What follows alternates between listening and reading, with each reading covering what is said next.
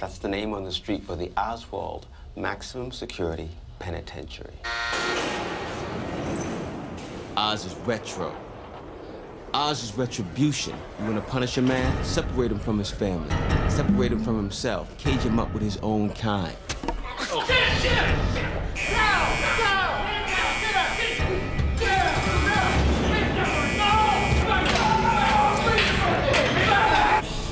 Oz is hard times doing hard time.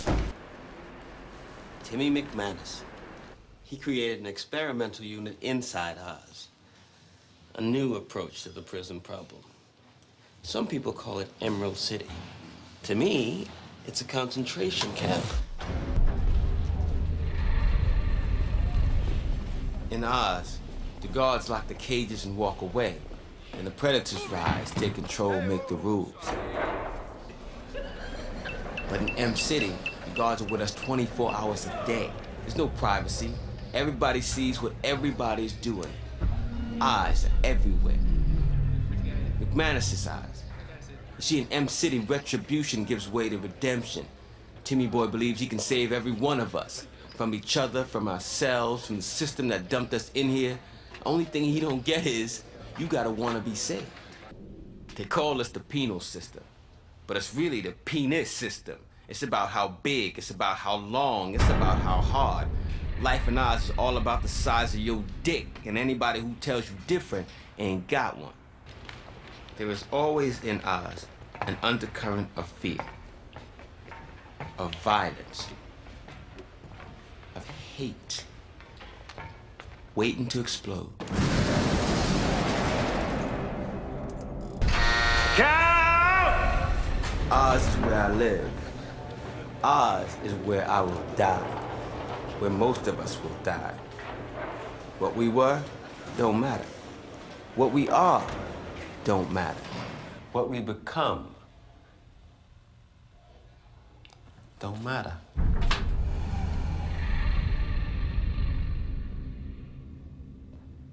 Does it?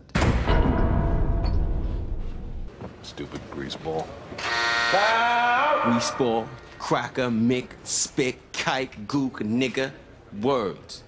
Words are weapons. I'd rather have a MAC-10 any time, though.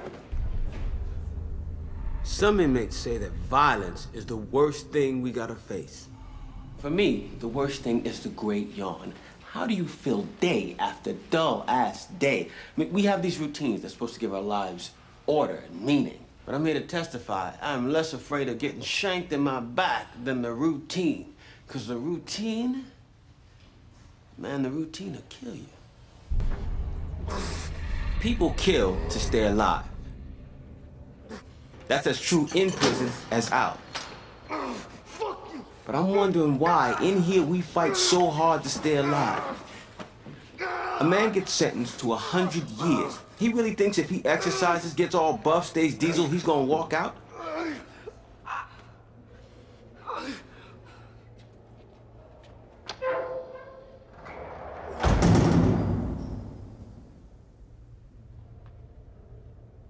A judge says life imprisonment without the possibility of parole.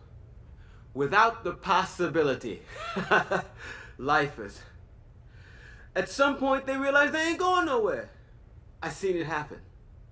A calm comes in their eyes. It's like they figured out something that the rest of us are never gonna see. They're suddenly free in a whole other kind of way. They're ready to die. And maybe they do what they can to help that shit along.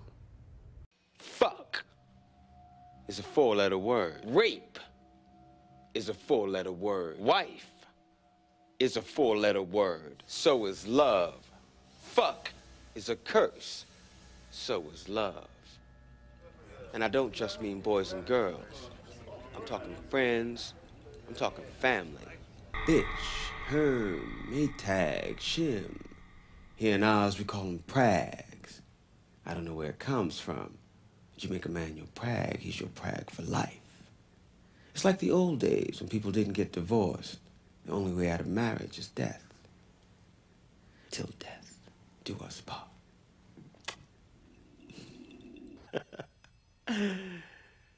You can take a lot of things away from a man. cigarettes, the gym. You can take his freedom, his legs, but not his feelings. Not his feelings. That's it, Dave. Let me get this off. Pull, yes. A man loves a woman. Don't matter what kind of man he is. If he loves her, he wants her. He wants her body. He wants her to want his. So you say to him, you can never make love again. You will never touch her in that way again. This is the last time. The last time forever. If that's not cruel and unusual punishment, I don't know what is. If I should call you up, invest a dime, and you say you belong to me, to ease my mind, To you, Jefferson, imagine how the take world Mavis would be, Woodson to be your so wife. very fine, so happy together, Mavis Woodson. so take happy Jefferson Keane to be your husband. together. Yes. Fuck off. With the power vested in me, I pronounce you husband and wife. You're not gonna kiss the bride? Kiss my ass. Congratulations, man. For better or for worse? Shit. Don't get much worse than this. Yo, man. God made sunsets full of color. And God made racehorses that run in a flash. God made the orange, the apple, and strawberries. But God's greatest creation is pussy. I don't mean to be crude or nothing, but you can have all the sunsets, horses, and fruit there is. Just give me all the pussy in the world. Fuck, I don't need all the pussy. Just one a day. Every day. Oh. Sex is a mind fuck. A wad of jizz hits an egg, and bing, bam, you are connected to all these people. These strangers who maybe got the same eyes as you, or the same sort of nose.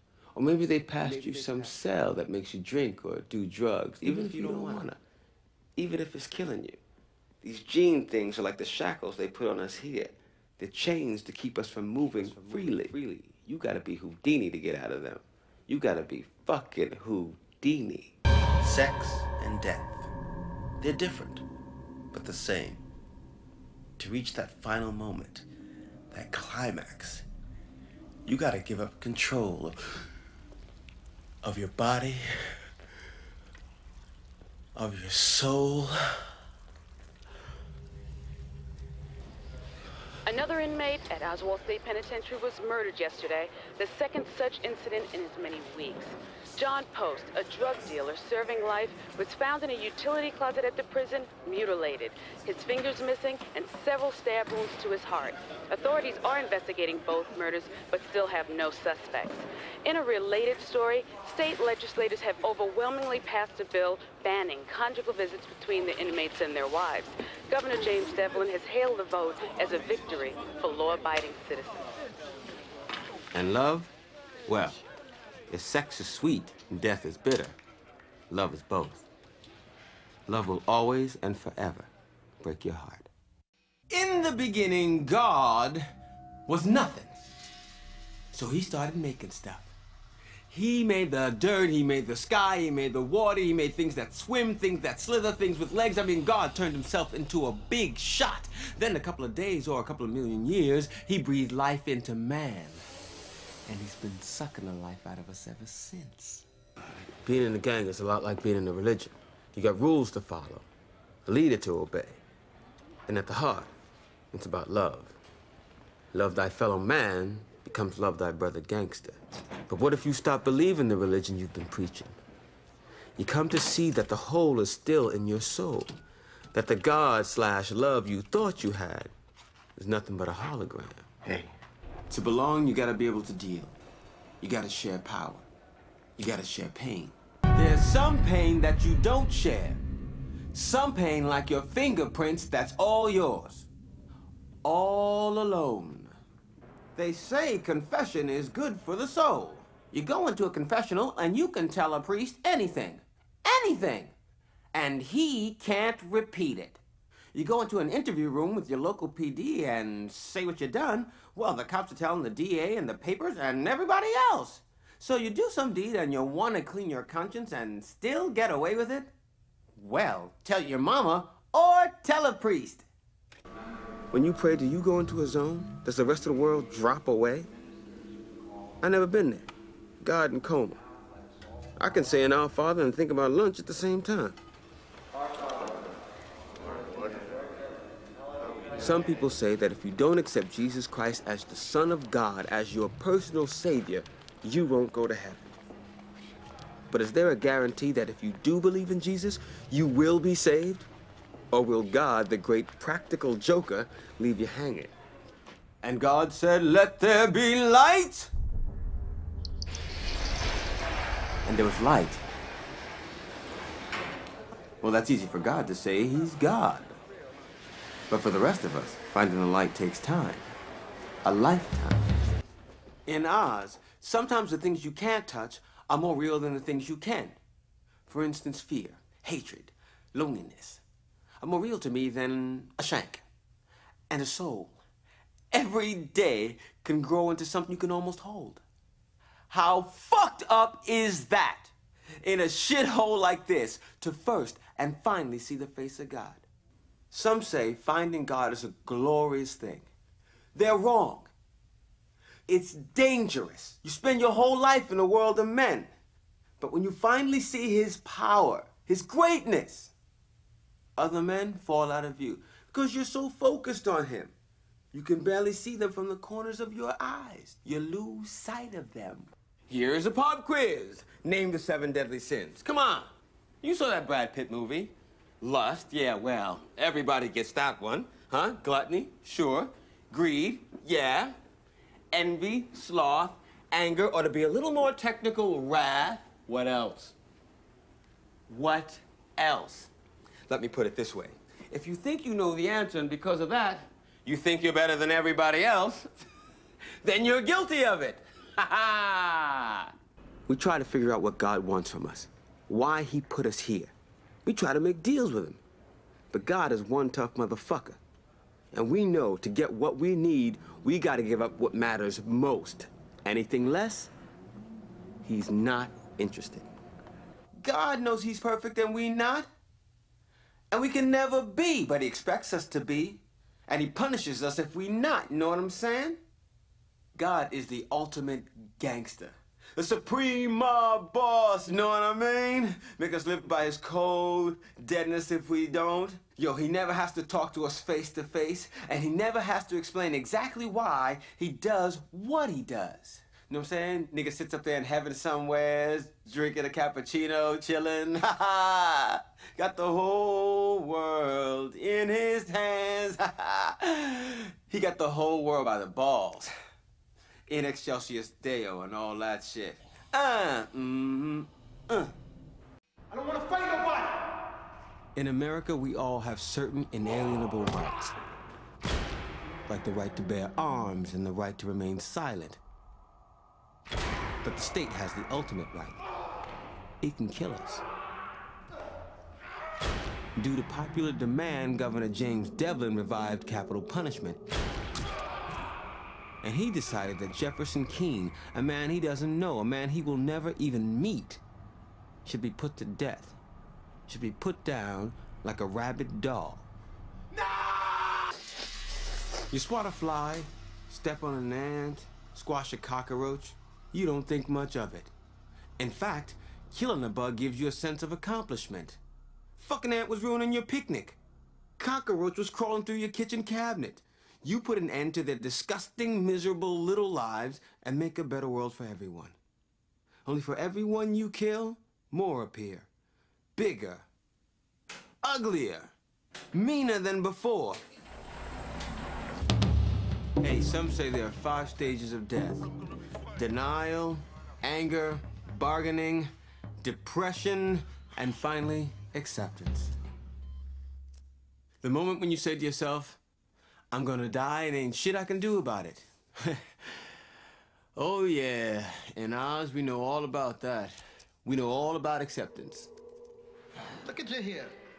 Governor James Devlin, under pressure from religious leaders, including Sheikh Zayed Farrar and Francis Cardinal Obgod, has granted a 30-day stay of execution to Jefferson Keene, the man convicted of killing another inmate at Oswald Maximum Security Penitentiary. Keene will donate a kidney to an ailing sister. He is expected to go into surgery sometime today. The governor was quick to point out that all medical costs are being covered by the family's own insurance. Clemency. That's a fancy word for mercy. You see, the governor can commute a death sentence. He has the power to just pick up the phone and say no.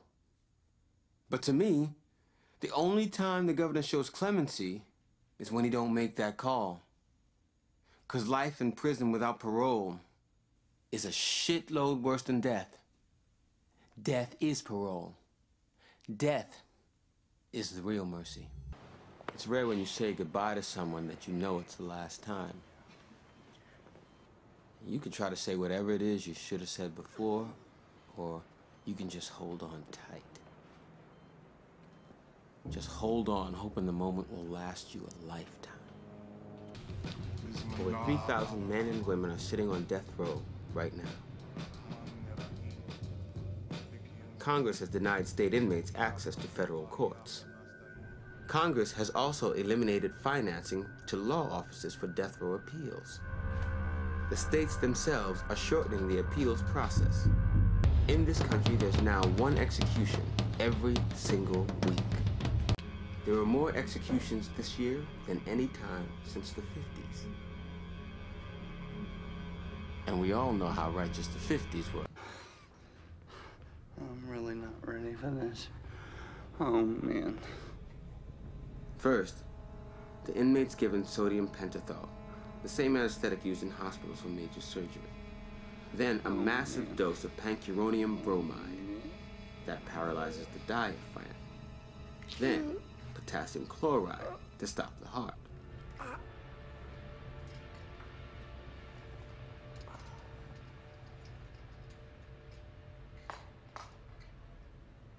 Don't try this at home, kids. There's this brother on death row somewheres. He checked in when he was 16. He sat there another 16 years while the courts and lawyers argued about this and that. While he waited, he painted a mural on his wall. For all those years, he painted, not letting a soul see what he was up to. Finally, when he was 32 and had spent more life on death row than in his mama's house, all his appeals were exhausted.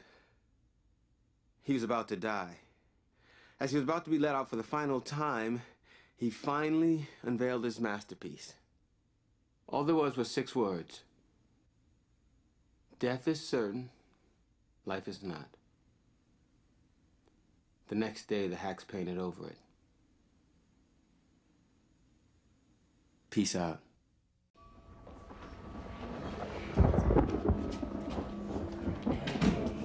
Floods. Look at this. You know how you're always hearing about them people in Iowa or Missouri or wherever, how some big river overflows? The fucking water keeps pouring over its riverbanks out of control, taking out farms and towns and everything in its path. Everybody tries to stop it, but nobody can. Everybody's lives are wiped out. Completely destroyed. And the fucking river, it don't give a shit. It just keeps rising.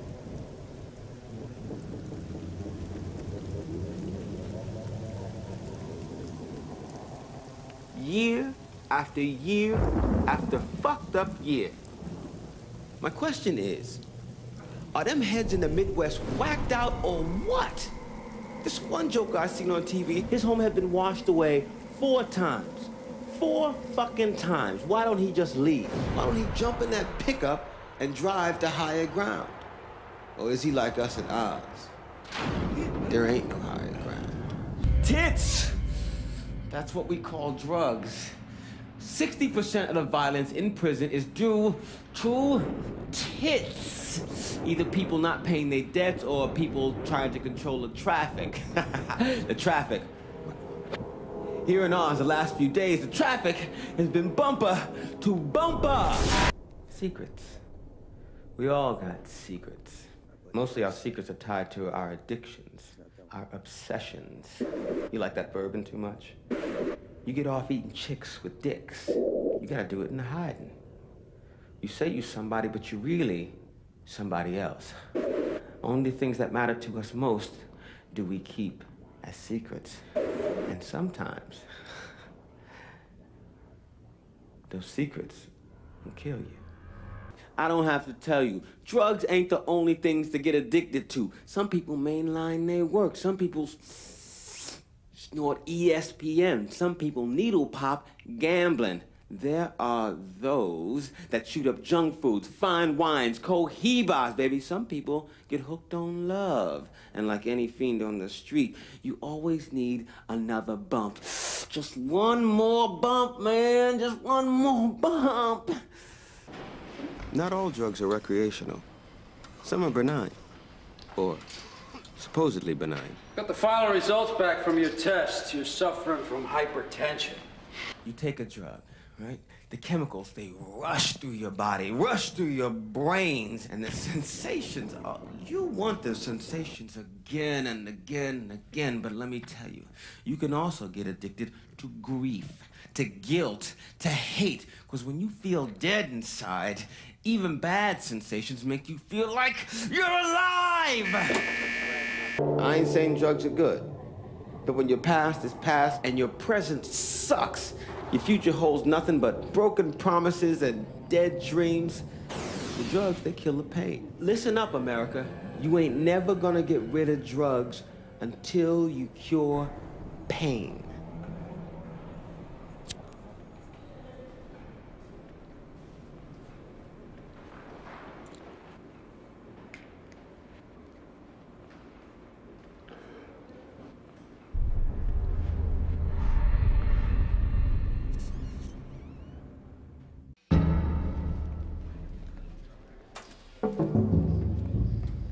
Six percent of the total prison population is 55 and older. That's double 10 years ago. We say 55's old because criminal life adds about 10 years worth of wrinkles. Still, in Oz, you get decent food, exercise, regular checkups. And if you don't get whacked, you live longer than you would in your own hood.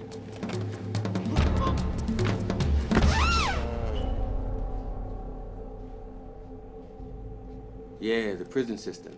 It can keep you alive, but it can't take care of you. The human body. It's amazing. Made up of all these cells and neutrons and veins and shit like that. So many little pieces, so many things that could break down. And add onto that the wear and tear that we give our bodies, what with the drugs and drinking and chicken fried steak. Man, that any of us are still standing, still breathing. It's a miracle. Hey. Do we care for people when they're sick because we actually care about them? Hey. Guys. Hey. Or do we care for them because when our time comes, we want someone to care for us? Or does it matter? At least you got your health. Don't you hate it when people say that? I mean, you lose your job, you lose your wife, you're in prison, and some punk-ass do-gooder says, at least you got your health, like that's supposed to make you feel better. So what if I'm broke? So what if some drug dealer wants to cap my ass? At least I ain't got a tumor. I swear, the next person that says A-L-Y-G-Y-H to me, I'll make sure they ain't got their health much longer. The mind is just like the body. It's under constant assault. From fear and hate and our old pal loneliness. These things are as deadly as any cancer cell. The mind is just like the body. The fact that the mind can survive is a miracle. You have to go back to drug counseling. Fuck off. If you don't, I'll transfer you out of Emerald City. Fuck off. Tobias, we're trying to help you. Fuck off! Look, if you're afraid Schillinger's gonna kill you, I'll place you under protective custody. Fuck off! Fuck off! Fuck off! Fuck off! Fuck off! Fuck off, you fucks! People say she broke my heart. That's bullshit, man. The heart can't break, it's a muscle. Muscles tear, muscles cramp. Yeah, the heart's a muscle. So's the brain. So's the dick. O'Reilly. I was addicted to crack. Then I had my accident. Lying in the hospital bed, I went through detox.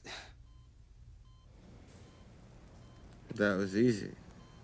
The doctors had me on morphine, Demerol, Percodan. I didn't know I was in pain. I didn't know I was in the hospital, paralyzed. Then I came here, went into counseling. I take it one day at a time, you know? But every day I think about drugs, about not doing drugs. Every single day, every single hour, every single minute, staying straight has become my obsession, my new addiction. All those little aches and pains, eventually, they add up to something. Body, mind, body, mind. They gotta work together or they don't work at all. You gotta take care of your body. You gotta take care of your mind. You gotta love your body. Most people don't. Most people hate their bodies. You gotta get your mind to love your body. Even if you're fat around the middle, or even if things don't work like they're supposed to, you gotta love your body. Because it's all you got to hold on to. It's all you got. I'll make a deal with you. I'll love your body if you love mine. The best laid schemes of mice and men most often go astray. That was written by Mr. Robert Burns way the fuck back in 1785, and it still is news. In Oz, we got all sorts of schemes to change our lousy, lonely lives. But no matter how much we plot and plan, something outside our control always comes along and fucks things up. You take Tobias Beecher. 6 months ago, if you'd have asked him where he planned to be today, he'd have sat at his daughter's 4th birthday party. Instead, he's howling at the moon thanks to some bad angel dust. Old Vern Schillinger. Before he got to Oz, he wanted to get America back on the right track. The white track. Now Beecher smashed a piece of glass in his pure Aryan eye. Jimmy McManus. He's slowly watching as his dreams for the perfect prison fought away. And then there's the Reverend Kareem Saeed.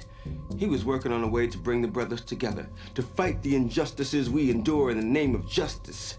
He was working it, till a heart attack worked him over. People do terrible things to people. That's why we got so many prisons in the world. People rape other people. They rob and beat and cheat other people. But the worst crime of all is betrayal. And there ain't no jail terms for that. You want to kill a man? Stick a shank in his chest.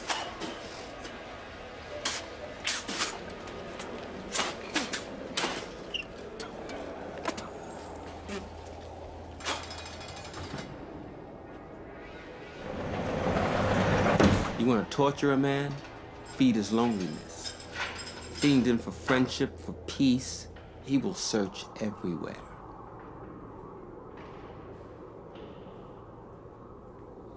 And when he realizes that he won't find it, he will destroy himself. The best laid schemes of mice and men. I don't get the mice part. Were the mice back in Burns' time smart enough to make a plan? We got mice in Oz, but they don't seem too bright. It's the rats you gotta look out for. Our rats come in all shapes and sizes. We all got problems. Impossible problems. And then we meet someone who's got bigger problems than we have. Or at least, they can't handle their problems as well. And somehow, their weakness gives us strength. Simple truth number 62. You help someone, you help yourself. So, I did what Sister Peter Marie said. I got myself another hero. And who'd have guessed? It's me. Yeah. I'm proud because my plan worked. I did my best.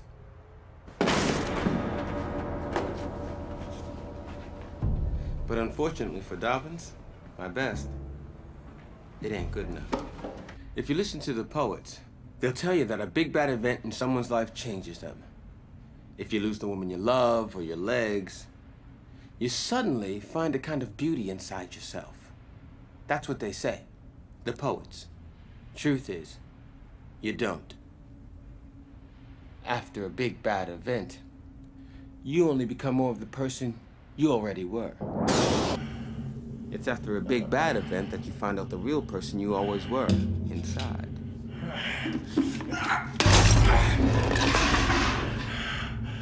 We think we know what we need. We spent our time figuring out how to get what we want. Who can help us, who's in the way. We make our moves, and sometimes we get lucky. We get exactly what we want. And life gets worse. Simple truth number 22. Be careful what you wish for, brother. Be very, very careful.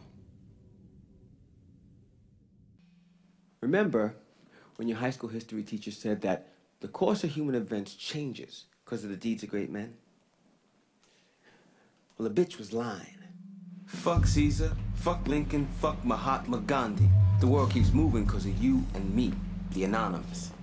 Revolutions get going because there ain't enough bread. Wars happen over a game of checkers. When you're playing poker, you can't let anybody at the table know which cards you have. What you're feeling, what you're thinking. Gotta develop a game face. In ours, we wear our game face all day and into the night. You wear your game face so much that when you look in the mirror, you're not sure which face you're shaving. We love to root for the underdog. You know, at halftime, when one team is getting their asses handed to them and they're headed to the locker room, we say a silent prayer. We pray that when they come back, they'll turn it around, they'll score, they'll beat those cocky sons of bitches, yeah! We love it when someone comes up from behind. They say, it don't matter if you win or lose, it's how you play the game. I call bullshit on that. It's all about winning, brother. That's the object of the game. Yeah. Who cares who lives or dies in prison? We read the names in the morning paper and they mean nothing to us. They're faceless. The truth is, we don't want to put a face on them. We don't want to know who they really are, because then it might hit too close to home. And home is what it's all about, right? Making a home no matter where you are, no matter who you are. At the end of the day, everybody wants somewhere to rest, somewhere to lay their bones, even if it's in a land called Oz. Yeah. Like Dorothy says when she wakes up in her own bed back at Aunt Em's. It's no place like home. There's no fucking place like home.